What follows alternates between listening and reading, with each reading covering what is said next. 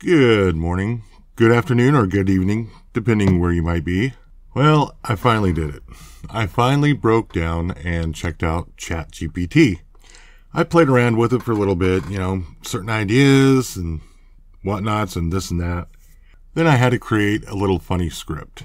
So I'm going to read the script to you, kind of help brighten your day. Little smile. You might find it funny. At least I hope so. And then afterwards, I'm going to talk a little bit about my views on ChatGPT and the technology that's behind it. So I'll read that to you right after the intro. Wake up, today's gonna be a good day. Wake up, today's gonna be a good day. Wake up, today's gonna be a good day. Wake up, today's gonna be a good day. Okay, right before I get into this, let me explain something. This is in script format, like, Tom, hey, how you doing? Sally, pretty good, you. That kind of format. And then at the top, ChatGPT, then the answer.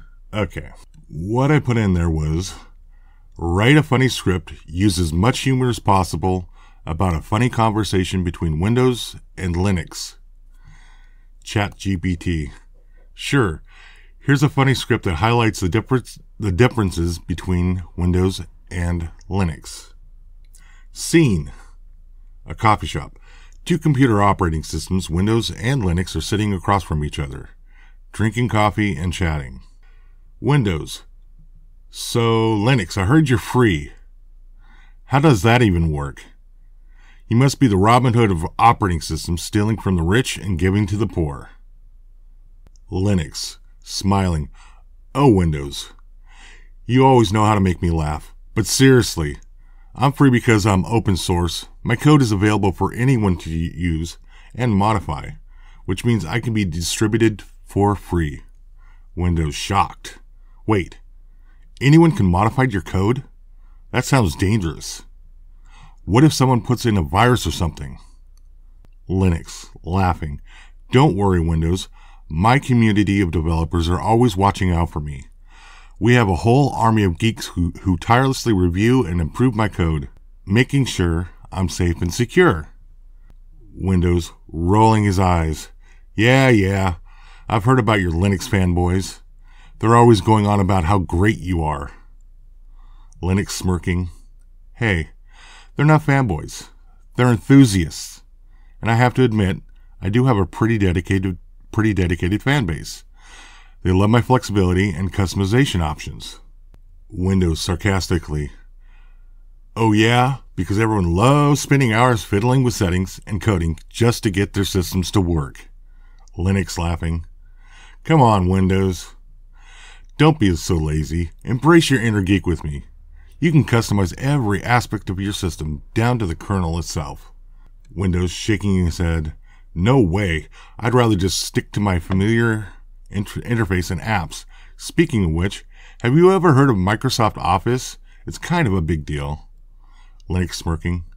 Yeah, I've heard of it.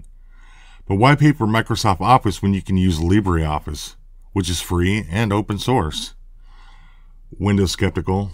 Free? It must be terrible quality. Linux grinning. Actually, LibreOffice is a fully featured Office suite that's compatible with Microsoft Office. It has everything from word processing to spreadsheets to presentations. And did I mention it's free? Windows sighing. Okay, you win this round. But just wait until my next update. Then we'll see who's laughing. Linux smiling. Oh, Windows.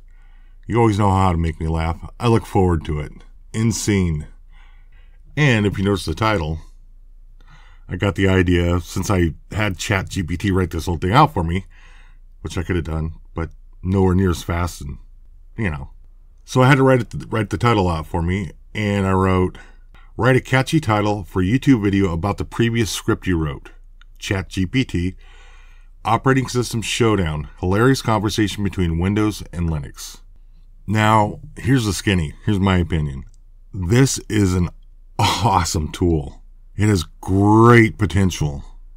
And with that being said, it has great potential for beneficial aspects that assist writers and the like on levels I can't even fathom yet. It also has great potential for misuse on levels that I haven't even fathomed yet.